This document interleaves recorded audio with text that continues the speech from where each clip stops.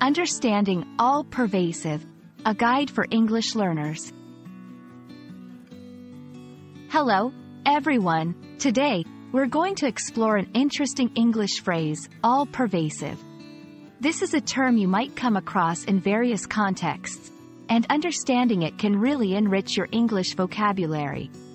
So, let's dive in and learn about what all-pervasive means and how you can use it in your conversations. All-pervasive is a compound adjective formed by the words all and pervasive. To understand this phrase, let's break it down. The word pervasive refers to something that spreads widely throughout an area or a group of people.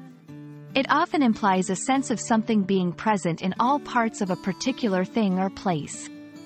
When we add all to pervasive, it intensifies the meaning, suggesting that the thing being described is present or noticeable in every single part or aspect.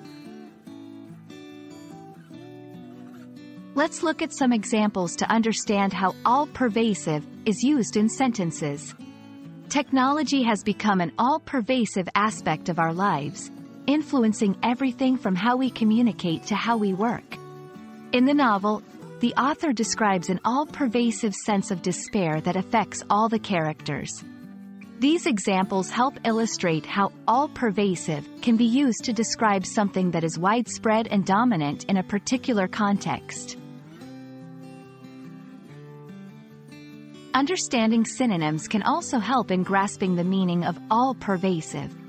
Some synonyms include ubiquitous, omnipresent, prevalent. Remember, while these words are similar, they might have slightly different connotations depending on the context.